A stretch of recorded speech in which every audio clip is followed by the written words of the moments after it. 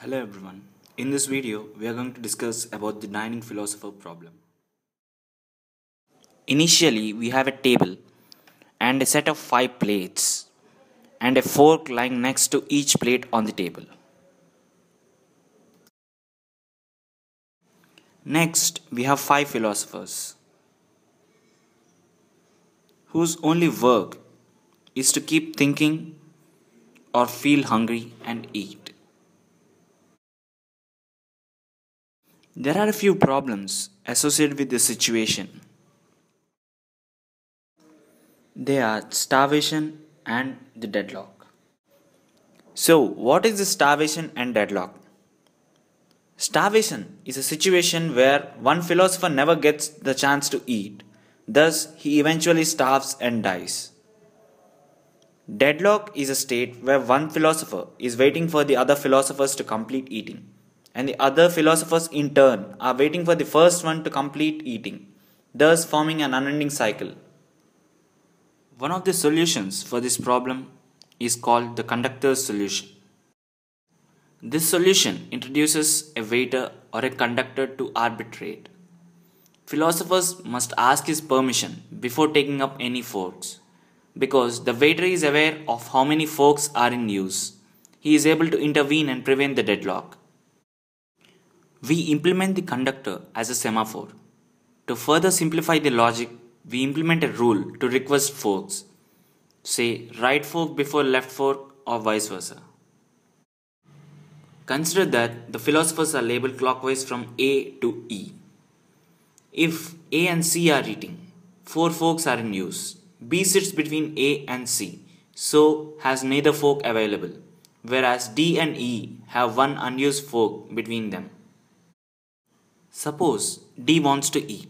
When he wants to take up the 5th fork, deadlock becomes likely. If instead he asks the waiter and is told to wait, we can be sure that the next time 2 forks are released, there will certainly be at least one philosopher who could successfully request a pair of forks. Therefore, deadlock cannot happen. I know you guys must have found the previous lecture on learning philosophers quite boring, and I wouldn't blame you. These things are quite hard to understand, but I have a solution. Who better to explain a dining philosopher problem than the dining philosophers themselves? Let's go meet them. These are the dining philosophers. As we can see, there are 5 of them, and they have 5 plates with exactly 2 forks around each plate. Now, the dining philosophers have only 2 cares in the world. They think, as they're doing now, and they get hungry, they eat. The philosophers don't care about the other philosophers. When they're hungry, they pick up their forks and they eat. There's just one rule. They need both forks at any point of time if they're supposed to eat. With one fork, they cannot eat. Now, this could lead to a variety of problems, as we shall soon see. One of these problems is the case of deadlock. Suppose all the 5 philosophers were to get hungry at exactly the same time and pick up the right forks. There seems to be a problem, isn't there? None of them have their left forks. None of them can eat. And do you see a solution to this problem? No, there isn't. None of them are going to drop their right forks. Hence, none of them are going to be able to pick up their left forks. Eventually, the philosophers are going to starve. They're getting hungry, they're getting tired. Eventually, they're going to die. We have 5 dead dining philosophers because all of them picked up the right fork at the same time. Deadlock has killed our philosophers. One more problem we could face with such a scenario is that of starvation. Let's see what's going on. Philosophers 1 and 3 find themselves hungry. They start eating. And when they drop their forks, the remaining philosophers 3 and 5 start eating. Philosopher 2 is still thinking at this point.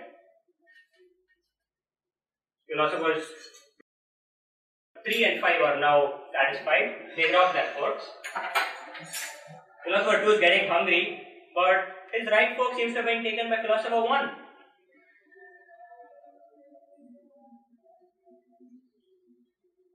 1 and 4 are now done. They decide to get back to thinking.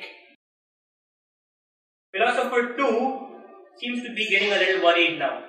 He's getting hungry, but he's never getting an opportunity to eat with both forks. Remaining philosophers 1, 3, 4 and 5 seem to be quite satisfied. Okay, philosopher 2 seems to be in a bit of trouble now. As we can see, philosopher 2 is now starving because the remaining philosophers aren't giving him an opportunity to eat. Philosopher 2 eventually dies. This is the problem of starvation. Another situation in which we could have starvation of dining philosophers is if one of the philosophers gets really greedy. He decides that he's hungry and he starts eating. After eating for a while, he decides he's had enough. He drops his forks. But he doesn't want to think. He wants to get back to eating. As we can see, philosopher 5 here never got an opportunity to access his left fork. And philosopher 2 there never got an opportunity to access his right fork. The remaining philosophers 3 and 4 are fine. Philosopher 1 now drops his fork. But he's greedy, so he gets hungry again. He wants to eat some more. Philosophers 2 and 5 seem to be starving. Let's see what the end result of this could be. As we can see, philosopher 1 seems to have gotten really healthy after eating so much. Philosophers 2 and 5 are dead. Since we have discussed the dining philosopher problem in quite a lot of detail, let's look at a solution. This solution was proposed a long time ago. It's known as the conductor solution. The philosophers are exactly the same. They make their request as before. The only difference is that I, a conductor, is present there to oversee this. Any philosopher, if he wants the right fork, raises his right hand. I then have to grant him permission to pick up that fork. If he raises his left hand, he's requesting the left fork, and I have to grant him permission to pick up that fork. No philosopher can pick up a fork without my permission. Let's see how this works out. Philosopher 1 requests the right fork. I grant it to him. Philosopher 1 requests the left fork. I grant that to him as well, and he starts eating. Meanwhile, philosopher 3 requests his right fork. Granted, requests his left fork. I give it to him. Philosopher 5 at this point is requesting his right fork. I choose to withhold, wait until one of them is done eating, and then grant it to him. Philosopher 1 seems to be done. So I grant 5 his left fork. As we can see, things are proceeding quite peacefully and all our 5 philosophers are still alive. We noticed that all the 5 philosophers were still alive when we left them. But does this really solve the problem of deadlock? As we remember, when the 5 philosophers got into a state where neither of them could eat, when all of them requested the right fork. Does this solve this problem? Let's see. All 5 philosophers have requested their right fork. I grant it to 1. I grant it to 5. I grant it to 2. And I also grant it to 3.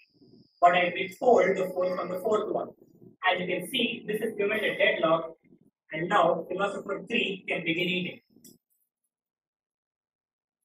When he is done eating, philosopher 2 can eat.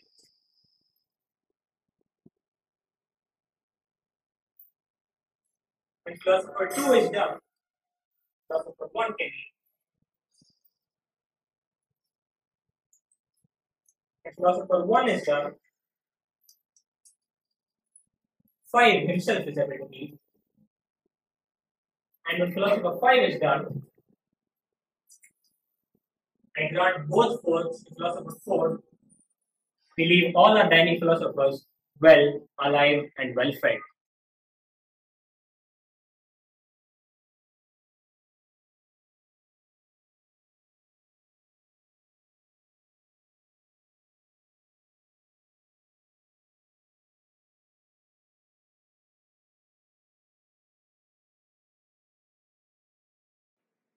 Now the philosophers are done eating and thinking.